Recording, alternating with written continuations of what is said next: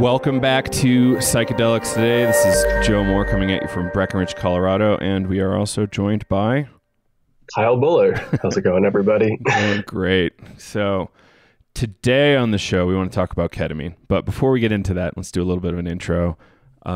So Kyle and I have kind of soft launched a couple hard copies of our books. So you can check those out on Amazon. Just search Navigating Psychedelics. The titles are the, let's see here, Navigating Psychedelics Integration Workbook and the Navigating Psychedelics Trip Journal. So those are things you might want to check out. Really nice hard copies, big format like a workbook. So really great stuff. So definitely check those out. We'd love that support. And as always, you can support us on Patreon, patreon.com/psychedelics today.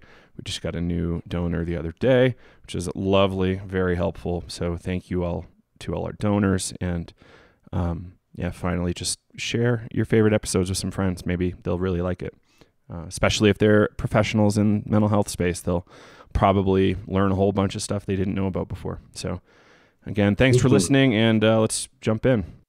So, Esketamine.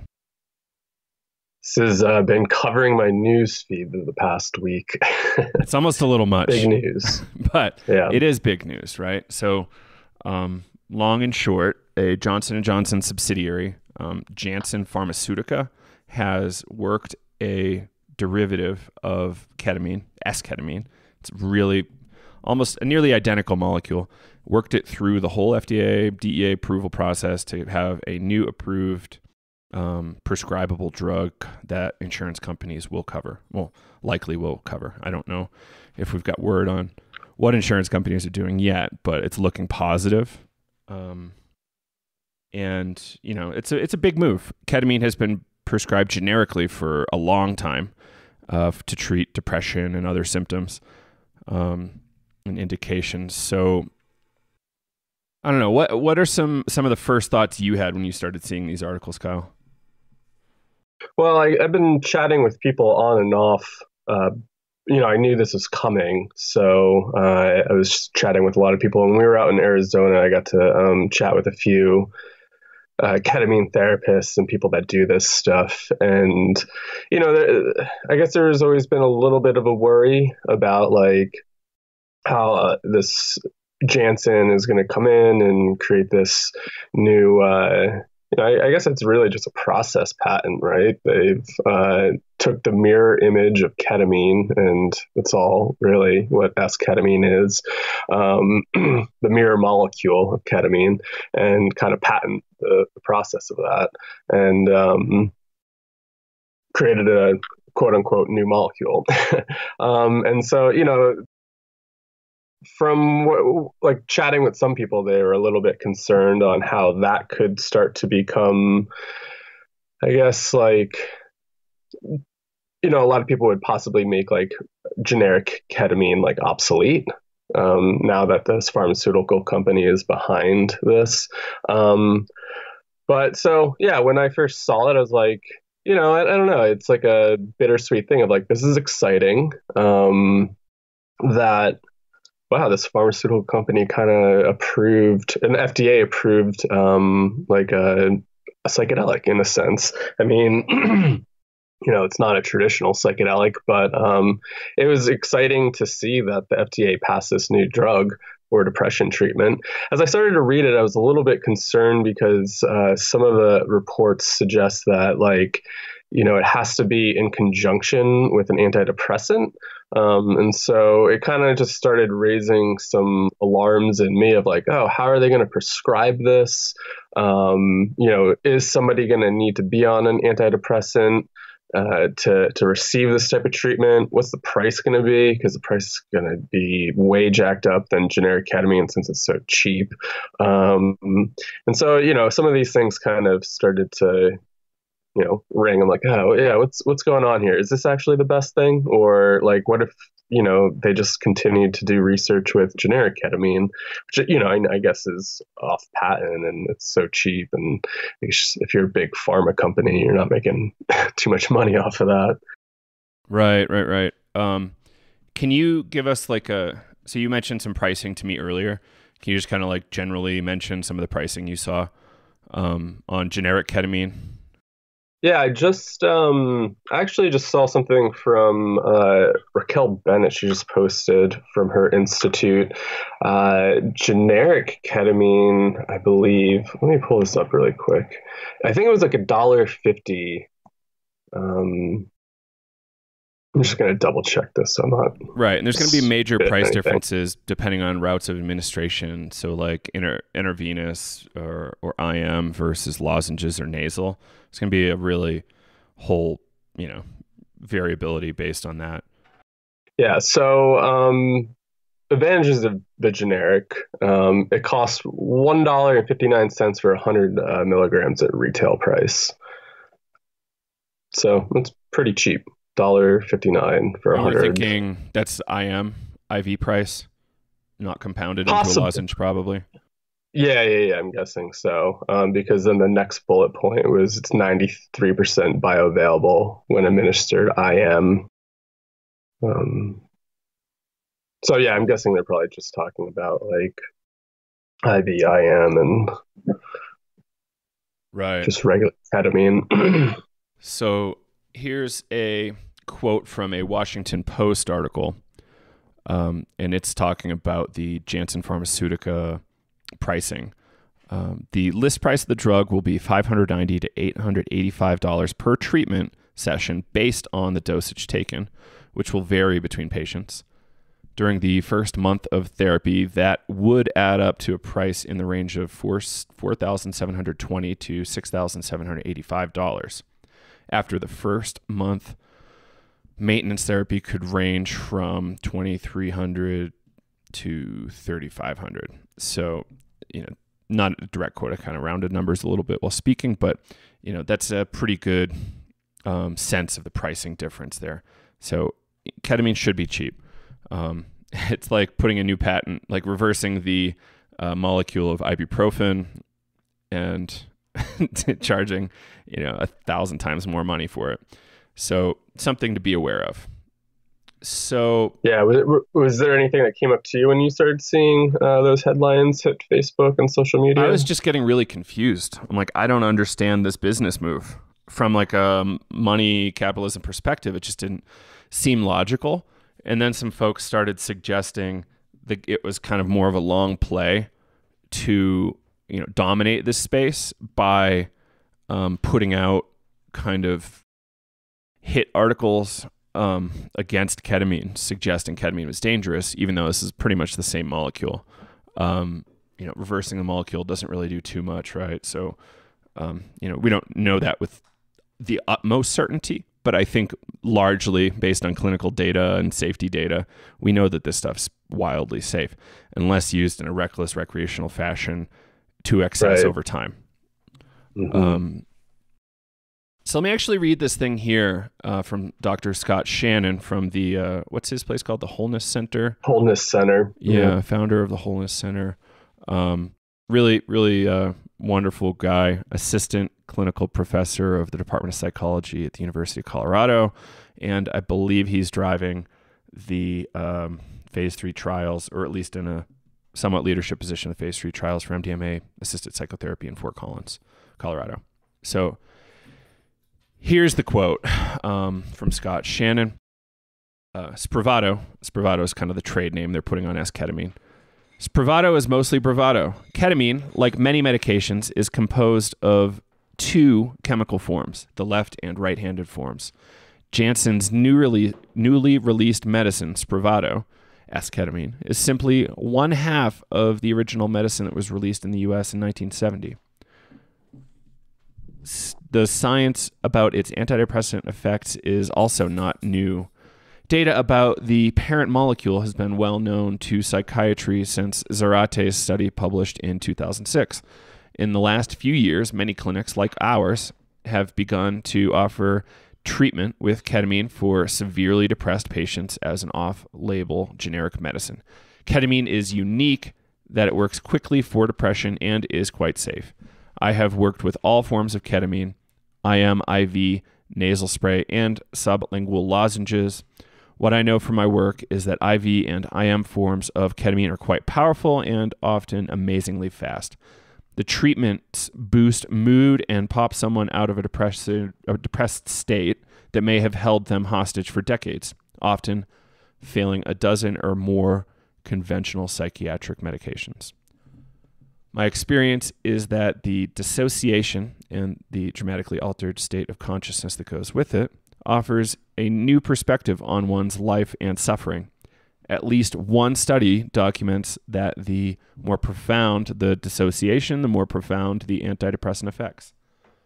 Lozenges and sprays offer a milder and less dramatic experience and a less powerful antidepressant effect. They do help, but the effect is much reduced. Janssen decided to maximize profit by patenting a spray for outpatient use, but the effectiveness is not so maximal. It should come as no surprise that the research data submitted to the FDA by the sponsor, Janssen, for Spravato is actually much less impressive than plain old generic ketamine. Only 2 of 5 phase 3 studies demonstrated effectiveness. Oh, that's fascinating. You only need 2 positive studies, no matter how many negative. The price will be astronomical. The first month of treatment will cost roughly $4,700 to $6,700. I routinely order compounded ketamine nasal spray for my patients for about $60 a month.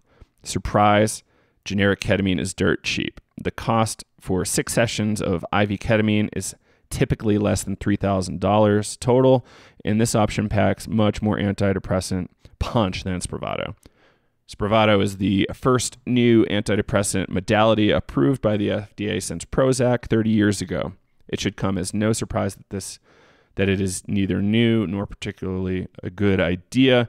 I will stick with the tried and true generic ketamine. And that, again, is from Dr. Scott Shannon from the Wholeness Center in Fort Collins. So, lot there. Yeah. And it's a really interesting thing. I don't know. Any comments on that? Yeah, it's I don't know. It's such an interesting move on Janssen's part. Like, why they would pick up ketamine and kind of redo it in this nasal spray when, it's been being used off label with, I guess, some pretty decent results. I guess I wonder if their move was to kind of just want to be a player and be able to profit a little bit off of it. Yeah, and the expense is just pretty crazy thinking about it. But then again, I don't know. There are some IV ketamine places that are kind of pricey, right? Like, I've definitely seen IV ketamine anywhere from like $500 to $1,000 for infusions, right? Yeah, but I guess that's the price range. Probably much lower than what this Esketamine nasal spray is going to be. Right, because you're looking at the drug from anywhere from like $550 to $600 per dose. And you're going to get less effect through nasal versus IVIM, theoretically, according to, well, I don't know about theoretically. This is what Scott's reporting to us based on his data. And I remember when we were chatting with Scott too, on the podcast, you know, we had a lengthy discussion about the transpersonal effect of ketamine. And it sounds like, you know, he's pointing it out in this little blurb as well that he sent over to us about the dissociation effect on how that's actually impacting somebody's depression, or like the antidepressant effect. And, you know, I think coming from our transpersonal framework, I think there is some healing potential in there. And is this medication with the nasal spray, is it going to produce similar effects? And yeah, I don't know. It's interesting because I was reading that, you know, the nasal spray might not necessarily produce a lot of the dissociation effects of regular ketamine. But I don't know, maybe that's up for debate. I've read mixed opinions about it, that it's still there. Some argue that, you know, it's not going to be possibly as strong as the generic. Yeah, absolutely. So here's another comment from Scott's business partner, or at least another doctor at the Wholeness Center, Dr. Craig Heacock. Quote, I agree. I suspect we'll see roughly and equal and minimal efficacy between the gazillion-dollar nasal spray and the very inexpensive lozenges, while IV-IM treatments will continue to be rapidly life-changing for many patients, particularly those with bipolar spectrum depression. So yeah, that's really interesting. I kind of forgot about the bipolar depression application. That's really good to remember. So yeah, just kind of another clinical person's opinion. I think a lot of clinical folks are really kind of a little upset about this because it's so much research dollars went into it, but it's the medical system is really financially incentivized. Like, we have to have a patentable thing to see big money people want to throw down millions of dollars to get it through the trials. And it's really unfortunate. We'd see a lot more drugs on the market if we could have kind of like you read the blog post that was getting retweeted a lot it was kind of the first critique of esketamine, of the hype, by this doctor. I thought you retweeted at one point, but the guy was pretty much saying he wants to see some sort of panel set up where FDA regulators can say, okay, this drug has been used for a long time. Let's perhaps just agree based on data and historical experience that it's okay to be prescribed. It's like an approved medication for these indications. So I think that would be a real game changer for a lot of drugs. Like, it's okay to prescribe ketamine for this, and therefore insurance companies will feel safe prescribing it, or allowing their physicians to prescribe it. And one interesting thing that was in there was, we're thinking about health insurance. I'm also thinking there's a big aspect of malpractice insurance. Doctors risk their insurance coverage, malpractice insurance coverage, when getting in here, because the insurance companies don't necessarily want them to be doing this, because they want to limit their exposure. They only want to cover a certain amount of things. And until U.S. regulators say it's okay, they're going to back off. And that was the two major things I got from that article. Right. Yeah, the insurance thing, that also brings up an interesting point that, insurance might cover esketamine versus like generic. I don't think I've heard too many ketamine sessions being covered by insurance, but I could be wrong. And I wonder if insurance would pay for like lozenges and stuff like that. Not too sure. Right. So I think to go back to the lozenge versus IV-IM thing, I think what we see is, yes, decreased efficacy versus IV-IM with lozenges, but some physicians will let you take them home, and perhaps the whole picture is that you are able to get your massive intervention through IV or IM, and then you're able to maintain with lozenges for a while, maybe once a week or whatever it is. And that way you don't need the more expensive intervention all the time. Right. And that's actually a critique that I heard from a few people about esketamine, was that, you have to go there and you'll only have to be able to use esketamine at the medical center, versus like, with the lozenges, you get them prescribed, take them home, bring them to a therapist and do psychotherapy with it. And it'd be a lot cheaper to do that than go to the office, get a nasal spray and just kind of hang out there for 2 hours. And then I also wondered, I know there's a lot of places that don't do the therapy aspect, but yeah, I wonder if that would be tied up into that at all.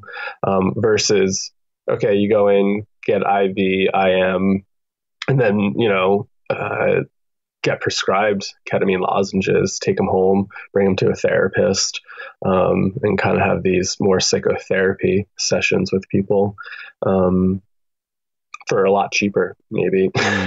Absolutely. Right. It's total cost of treatment is a really big deal. We have to consider that. It's, often, like, you don't get to a quote unquote fixed place with any drug. Even with MDMA therapy, we don't know if it's going to, based on the data, we don't know if the effect is going to last more than a year as of right now. We should see that, and we imagine it will be the case, but we don't have firm data on that yet. That's also going to be fairly expensive, though. I think people are going to be a little bit more compassionate and make money off of the service, not necessarily off the drug. Right. So here's another quote. Let's see.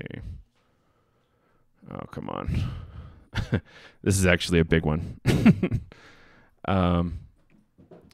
Yeah, we only asked for a few sentences from folks, but people got really excited, which is okay. I'm good with it. So this is from Jessica Katzman. I think, do you offhand know if she's a PsyD? Yeah, she's a PsyD out in the Bay Area. Right. Great friend of the show. So hi, Jessica. So here we go. From Jessica Katzman, the approval of esketamine by the FDA is highly controversial in the community of current ketamine providers for several reasons. I'll kind of just list the reasons first, then we'll start at the top. Routes of administration, cost, and functional differences. So esketamine is delivered as a nasal spray. Well, most of us in the therapeutic ketamine community work with IV, IM, and sublingual. A potential complication of nasal administrations is that the bioavailability, how much of the drug gets absorbed, is widely variable, with some estimates between 8 to 50% versus 100%, 93% IM, and 30% sublingual. This range can make targeted dosing strategies challenging. That's really interesting. However, delivering this drug as a simple nasal spray may reduce medical equipment and monitoring needs, as do sublingual lozenges. Cost. The high prices, or actually before we do that, routes of administration. That's really interesting stuff there. So actually losing a lot of the drug when getting as it's administered is really interesting. I don't know. So I'm not too concerned about quote unquote losing specific quantities of the drug, but this is similar to the Bufo toad 5-MeO DMT thing where yes, you're smoking X milligrams of toad secretion, but because toads produce at unpredictable levels and we don't all have, basement laboratory equipment to tell what the concentration is, we're going to get a huge amount of variability, and we don't really want that in medicine. So It's the same thing here with nasal. 8 to 50% is really wild. That is, when I first read that, I was like, whoa, as low as 8%. That's really crazy. Because I always heard, the way that they described it in a lot of articles, that it actually has a more rapid onset, goes directly into the bloodstream and stuff like that. And I wouldn't expect that huge variability right there from 8 to 50%. But right. It's really interesting. So that's definitely something people need to stay on top of. It's a huge thing to consider. Doctors need to be aware of that. I'm sure they are, and they will continue to be made aware of it by the existing community ketamine facilitators or administrators. So now cost, we already talked about this a bunch. High prices being quoted in the media are apparently wholesale, which does not include pharmacy markup or administration fees. It would be entirely dependent on a patient's plan to determine if the medicine is covered. So, okay, Blue Cross versus, Kaiser, you could get covered on one and not the other, or have to pay a whole bunch extra for the drug. So, for example, Blue Cross Blue Shield just released a statement that esketamine is currently under clinical review and will be considered experimental until they make a determination if it should be covered under their medical benefits. That's really weird. Jessica says, I want to emphasize that it was never the medicine itself that led to higher costs of treatment, as generic ketamine is incredibly cheap. Yep. What patients pay for is the provider's time, 4 hours spent with a co-therapy team, such as in our practice. That's cool. And facility costs like nursing, staff, medical equipment, etc. If the medicine is covered by insurance, as an FDA-approved treatment for mental health concerns. It does not mean that providers and facility costs will be paid. We don't know that. It remains to be seen how this might look in their particular practice at Jessica's place. So that's really, really interesting. Number of things there that are really important. We are paying for someone's time. So I think in the US, a therapist's time is generally considered $150 an hour bill rate. So if you're billing for insurance, I think that's what insurance is going to pay the provider or the individual provider. So, run those numbers, 150 times 4, it's not cheap. That's probably where you get the $600, assuming ketamine's $1.50.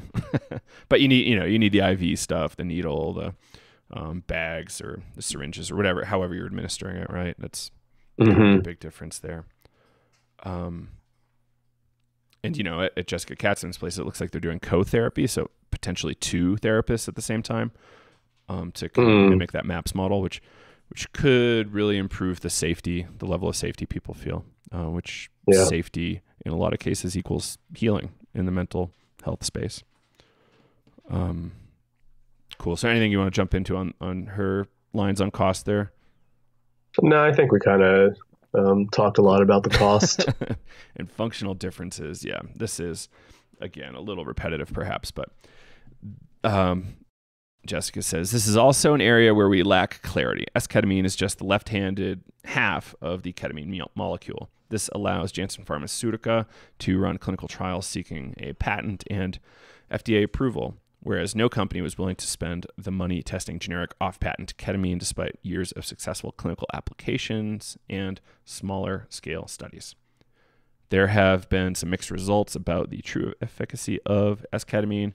There is a proposal for a study that compares esketamine with generic ketamine happening in Japan, which is excellent news. Thank you, Japan. So we also anticipate those results. Without that research, it is hard to reliably say what the functional differences might be. As for whether this medicine could also be a valuable adjunct to psychotherapy, that is also still an unknown, as few of us have worked with it in any capacity. That's safe science speak, right? Like, we assume it's almost identical to ketamine. That's me. That's my assumption. I'm willing to not be.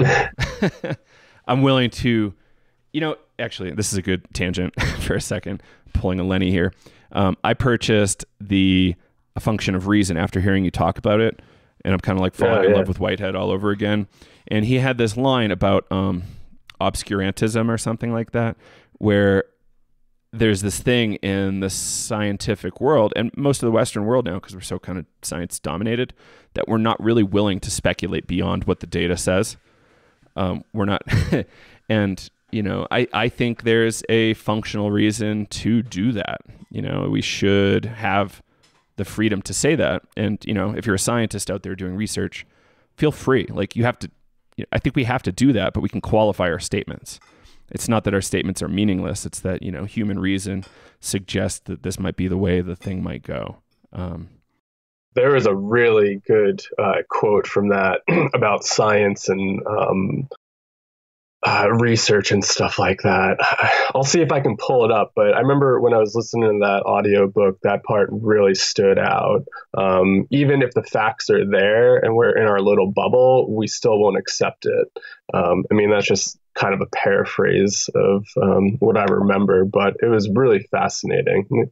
But I'll try and look for it, and if I stumble across it, I'll read it. It's amazing. This is a series of lectures delivered at Princeton in the early 1900s. I assume, well, who knows what the year was, but we'll put a link to the audiobook in the blog post, so check it out. It's pretty cheap, less than $10 for the audiobook. All right, so let me find where I was here. In general, many in the community have a optimistic view of the larger picture, as FDA approval for the use of a ketamine product for mental health diagnosis brings this treatment back into the realm of psychiatry, legitimizes our work, and potentially makes it more broadly accessible to more people. And there is some hope that insurance plans might perform a cost analysis and conclude that it is way more cost effective and equally clinically beneficial, if not better, if not more beneficial, to cover generic ketamine. All the challenges mentioned above speak to the nature of our fragmented and profit-driven healthcare and medical research system than anything else. So that's, pretty great. I really appreciate that feedback, and I think there's some real value there. It's a really interesting problem, and a lot of us kind of speculated that the issues coming out of the Compass psilocybin thing was that Compass was just going to put the clamps on psilocybin, and nobody else could use psilocybin because they had the only theoretically they had the only access to GMP psilocybin, which according to my conversation with Brad Birch, isn't necessarily true. Others could come up with their own methods of manufacturing psilocybin. It's kind of like a time and creativity problem. As long as it's GMP, it should be fine, right? It's like almost identical end result, though the process is really the trick. So, yeah. Right, with ketamine, it's, this is a drug. It's a thing that people do want to profit from. People, the conversation about profit from medicine is tricky, right? Like doctors need to make money so they can pay their medical bills. Like we're not going to medical school or becoming therapists for free. Oftentimes we're leveraging our life 20 years into the future to get a degree that allows us to do this work because we care. Not me.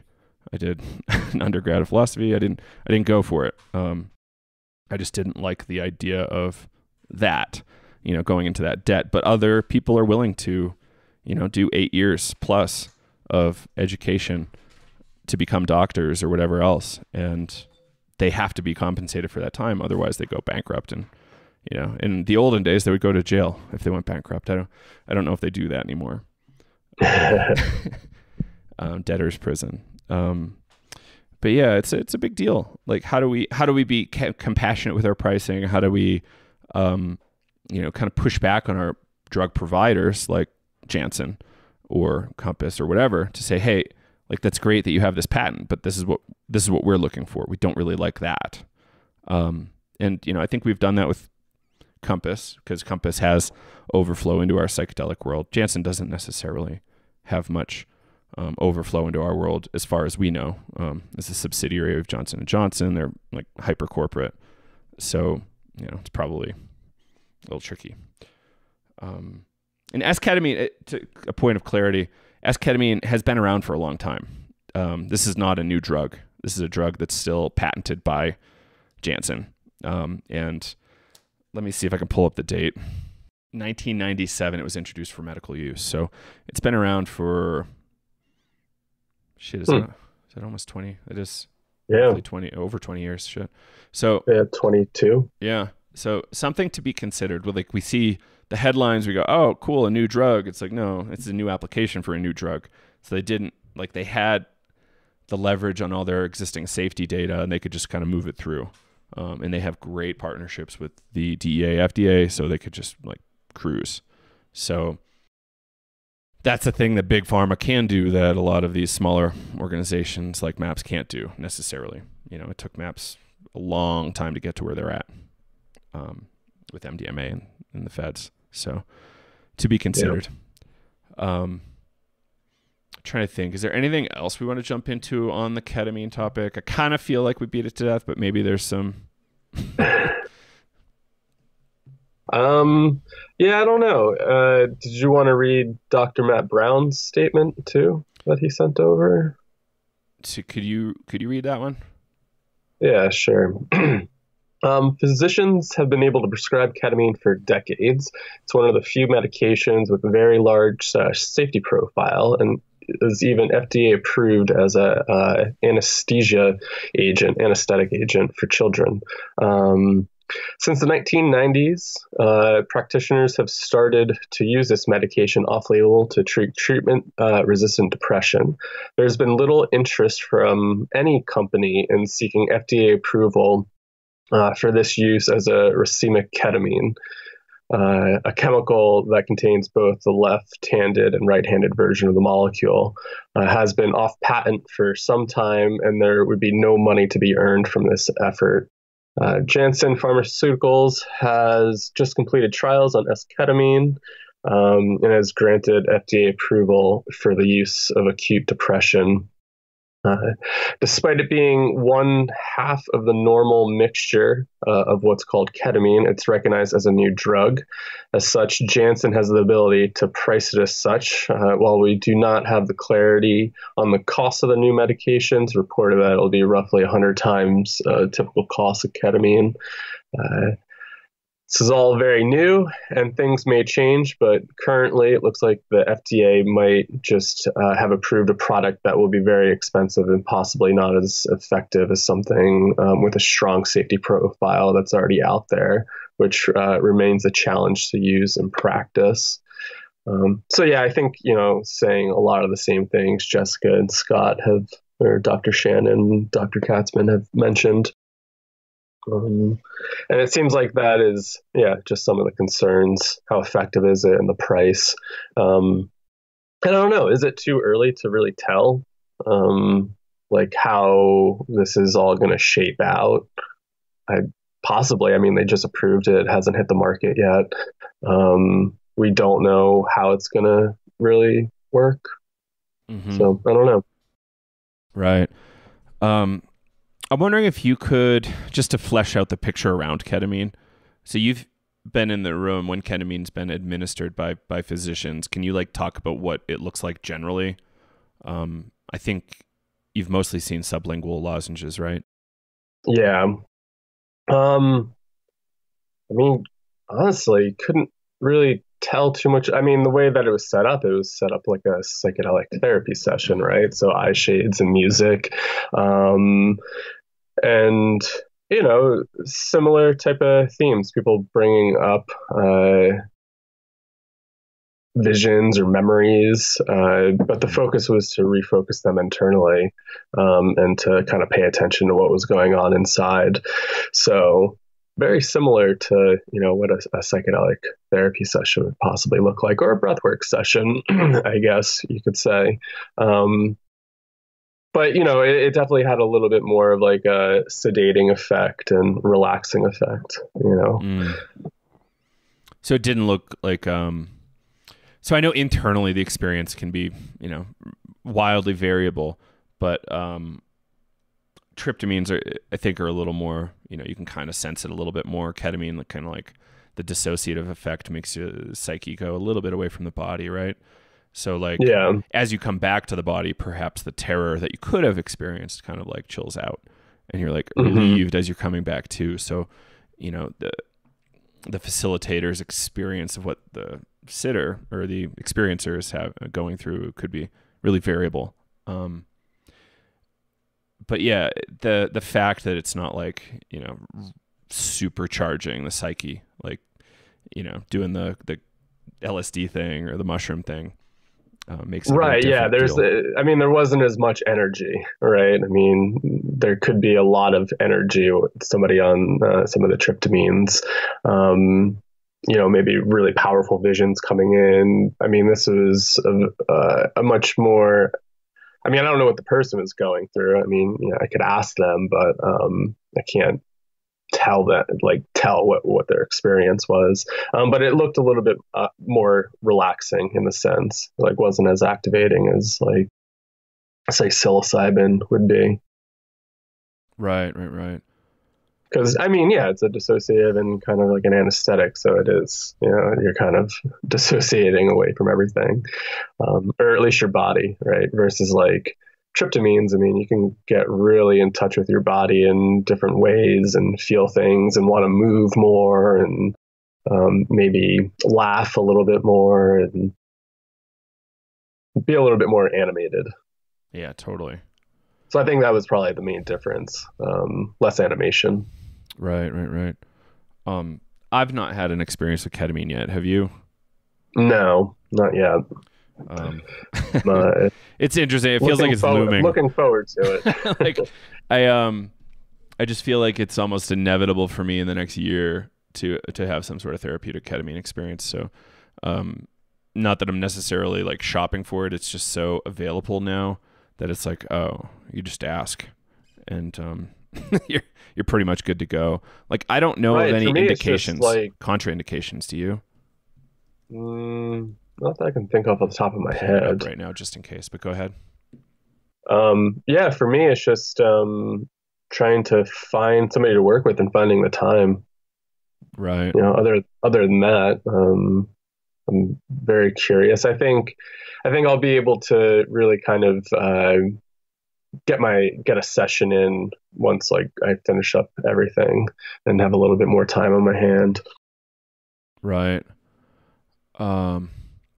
So HTN.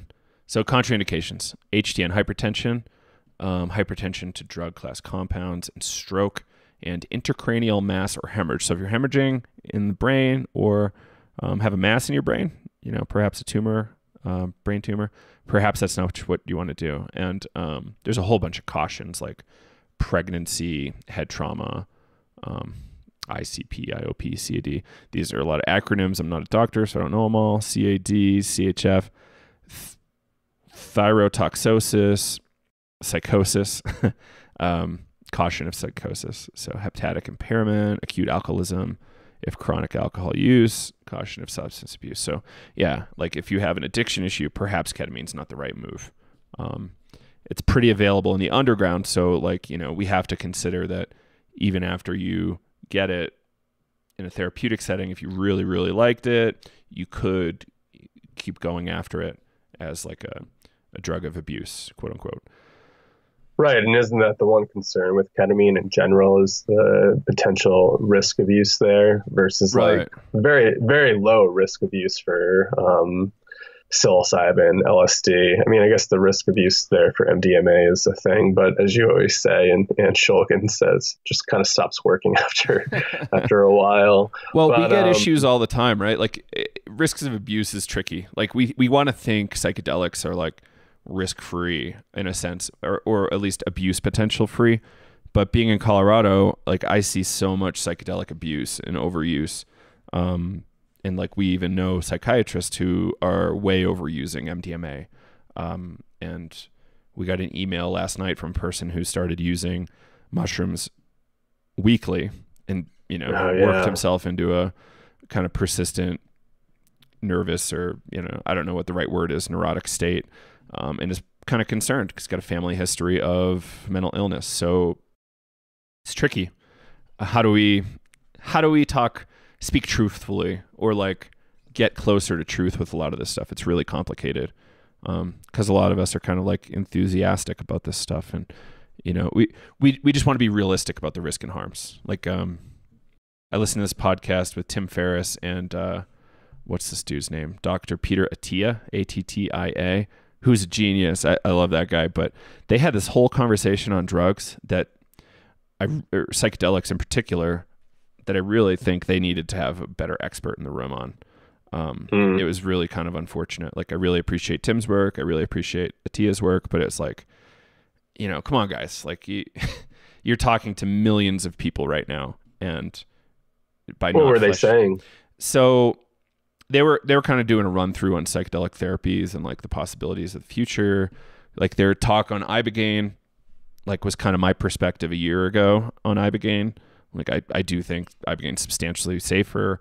MDMA, they were saying stuff like, I would bet against MDMA being therapeutic outside of a carefully controlled environment. Where I'm like, I don't know that that's true. We don't have any data to suggest that. You know, that's why they were kind of like, they were couching it in terms of a bet. So I'm like, you know, you go to a fish show with 20 of your best friends, odds are good you're going to have an amazing time, assuming you don't go way overboard. And perhaps you're smiling for the next 3 months.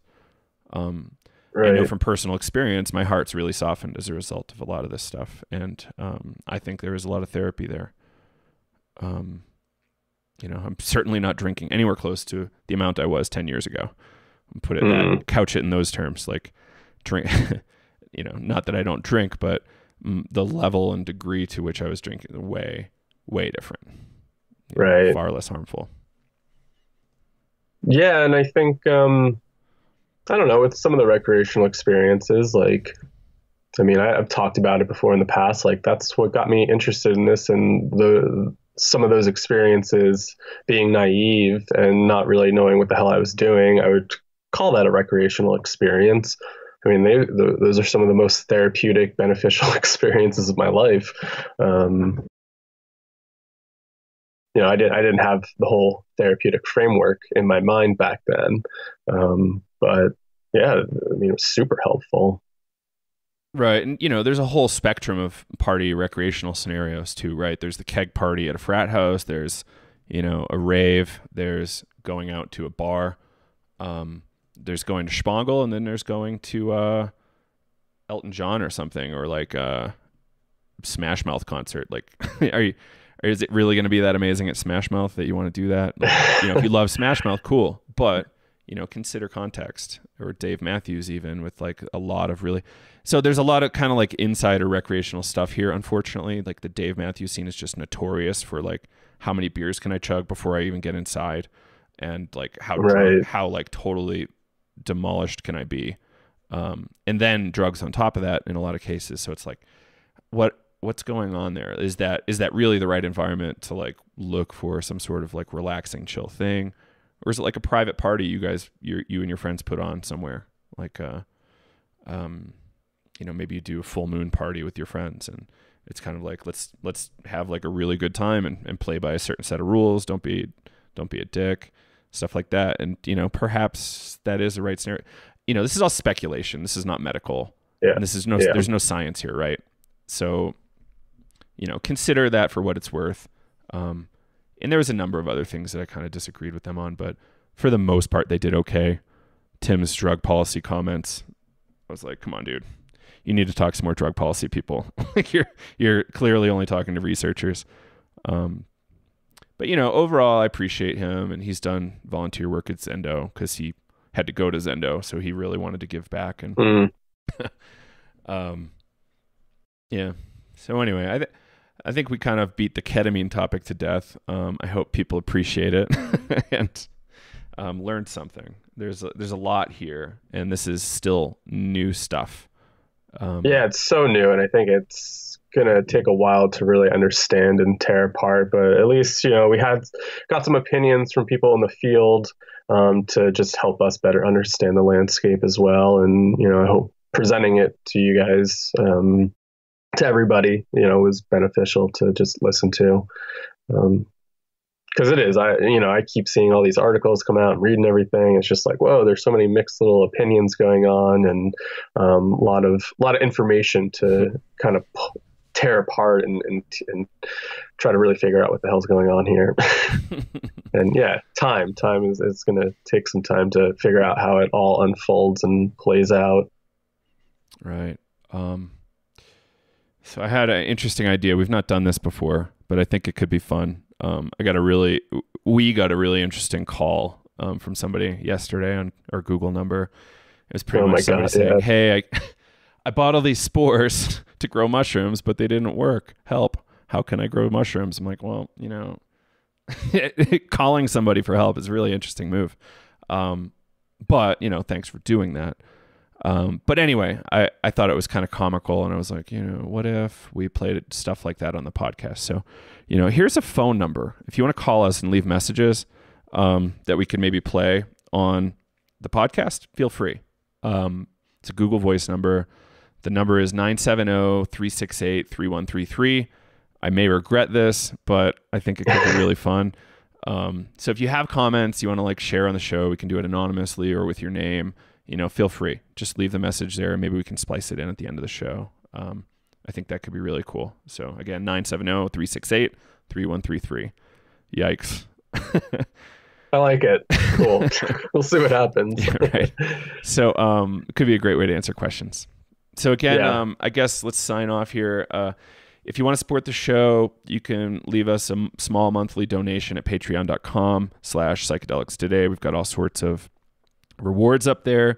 And if you want to check out our shop, we've got digital copies of our book there, psychedelicstodayshop.com, and digital copies of books, shirts, shower curtains, some other funny stuff. And I actually just got recognized in one of our shirts the other day at a concert, which is really cool. So maybe you can also get recognized with that Spore Print logo. And yeah, we've also got coaching and available from our website. You can book us an hour at a time or a bundle as well if you want to like jump into a series of coaching calls with us. We've got online ed, Navigating Psychedelics. It's an amazing class, 100% money back guarantee, no questions asked. We'll just refund you if you don't like it. So check it out, psychedelicstoday.com for that one. It's really extensive. I think it's the most complete online ed available in the psychedelic space right now, especially in one package. I saw some other people pop up some courses recently. They're only like 3 to 5 hours long total, and they are charging almost as much as we are. And we've got like a gazillion, 12 master classes from like 30 minutes to an hour each from various folks in the psychedelic space. So I think it's probably the best thing going. And if you... bunch of extras too. Oh, yeah. And you get the trip journal and integration workbook PDF download.